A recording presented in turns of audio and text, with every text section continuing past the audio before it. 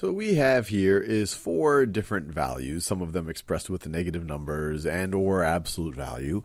And what I want to do is I want to sort them from least to greatest, where the least is on the left and the greatest is on the right. So sort from least to greatest. And like always, I encourage you to pause the video and try to work through it on your own. So I'm assuming you've had a try at it. So the easiest way I can think about it is, well, let's just plot them all on a number line. And you might want to draw it out, or eventually you kind of have a number line in your head and you can think about it that way. So let's first think about the absolute value of negative 27. So what is the absolute value of negative 27? Well, it's just going to be positive 27.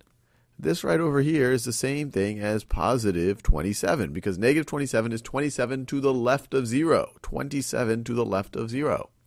So let's plot the absolute value of negative 27. Well, it's really 27, so it's going to be right over here. So that is the absolute value of negative 27. It is positive 27. All right, then we have negative 17. Well, negative 17, let's see, each hash mark here is 3.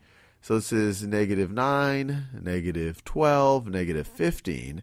So negative 17 is going to be right around there. So that is negative 17. And then we have negative 28.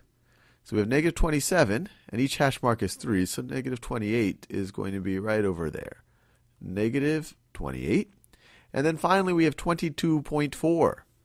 So let's see, we have 18, 21, 22 would be here, so 22.4 is going to be roughly right over there. So that is 22.4.